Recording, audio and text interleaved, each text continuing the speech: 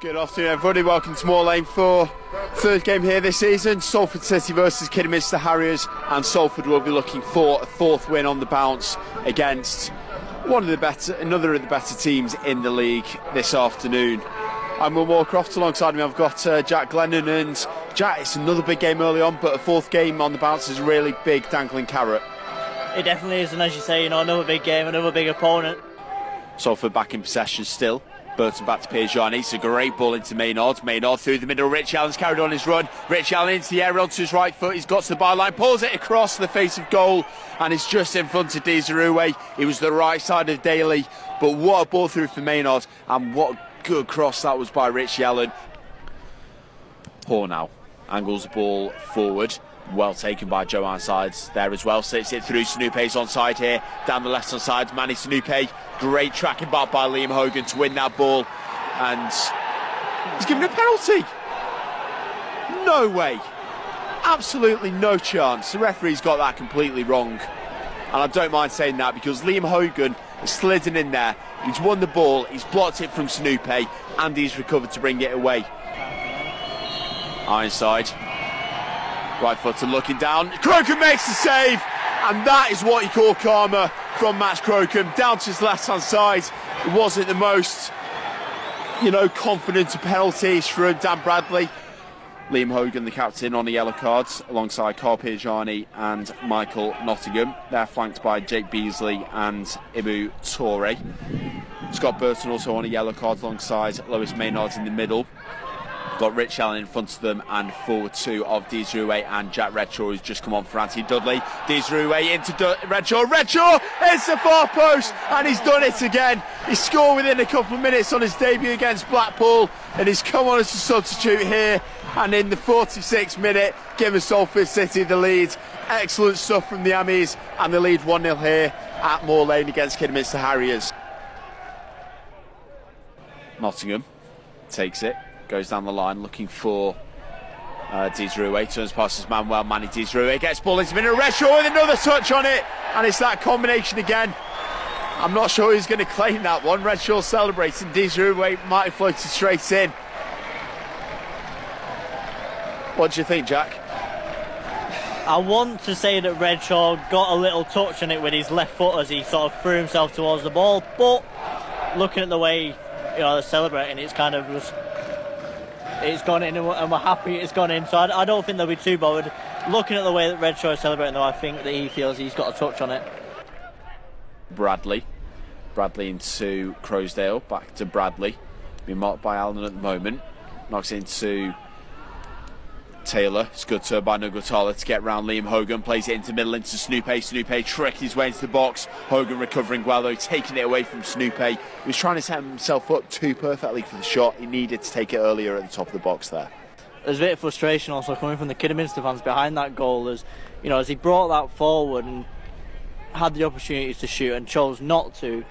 There's two Kidderminster players, one to his left and one to his right, seemingly in space where he could have played them, in on goal, and chose not to instead. And eventually Liam Hogan comes back to pick the pieces up. And Redshaw is in behind here. Could this be his hat trick? Jack Redshaw onto his left foot, comes off the crossbar. Brandon Hall commits himself there. Redshaw was in the right place where you want a centre forward to be. It was a really, really dodgy back pass, and Redshaw off the bar, unlucky. Just being urged to hurry up with this goal kick. Sends it down the middle. It's flicked on by Ironside into Bradley. Bradley's got space onto his right foot, and he sends that shot over into the Kidderminster fans.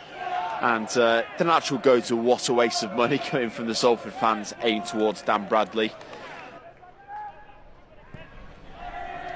Confirmation of that substitution for Kidderminster. It's Andre Brown coming on for Manny Snoope, which is an interesting sub.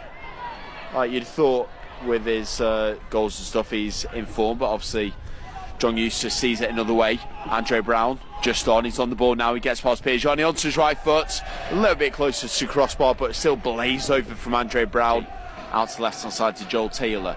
Taylor now cutting in field, still going with it, runs into Scott Burton, comes to Beasley, Salford again on the attack. Redshaw tries to knock it past Digi. Beasley following up though, wins it back. into Redshaw. Lovely turn pass, Crowsdale there from Redshaw. Now looks up, spreads the ball to left hand side. Allen brings it down at the top of the box, back into the middle of the box, sliding in, wins it. Rich Allen, right footed, hooks it round and just brings it over the bar. Lovely footwork from Rich Allen, great determination to win it back as well. Kidderminster force all the way back to Brandon Hall as Mike Phoenix is preparing to come on. Obviously Salford not done yet with the goals. Hall's ball forward is headed back by Piergiani, won by Taylor. Beasley on the right hand side, it's intercepted by Nuguatala on the left for Kidderminster. Cutting infield now into Bradley, seems to have dropped off a little bit more in this half. Bradley to Nuguatala, takes it, turns, goes to shot himself, dips it over the crossbar. It's another effort, but it's another one off target for Kidderminster. Kidderminster with another spell at the moment, starting to get themselves on the ball on the left hand side. Cross comes in, intercepted by Hogan at the near post, sticking a leg out behind him and getting that one in. Salford clear it upfield onto Redshaw on the halfway line, plays it back to Beasley. Beasley into Allen. Allen turns past Bradley, turning back towards goal at the moment, but he feeds it out to the right hand side into Beasley on the touchline, down the line. Phoenix is onside here, heavy touch out, Salford 3-on-2 here. Phoenix into box, puts it across, Redshaw with a tap in.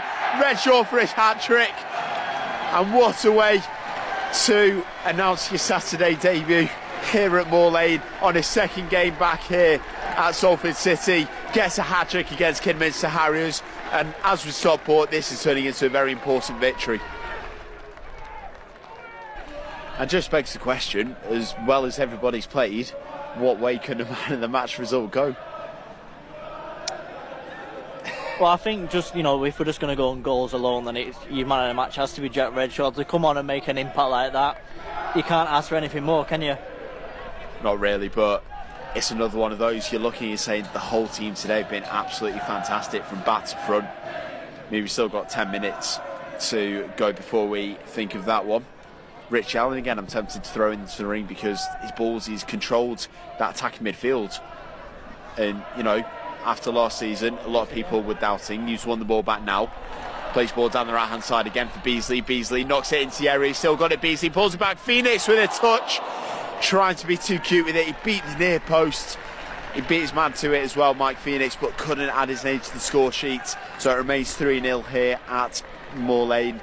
Kidderminster, you know, a bit dazzled and confused and not really knowing what to do. And that's what we're talking about with the not having a plan B. And it's amazing really to think that they don't have one, because especially with a team like Salford who can pick you apart and have done, when you commit so many people forward, you'd imagine there maybe would have been a change in formation where they would have left a few more people towards the back or been a bit more compact and tight, but they haven't been at all. And as one of the other full-time sides in the league, you know, you might expect more, but referee blows full-time whistle a little bit prematurely here. Salford City 3, Kidderminster Harriers 0. Jack Redshaw coming on at half-time for a second half hat-trick, and all round an absolutely fantastic afternoon's work from Salford City.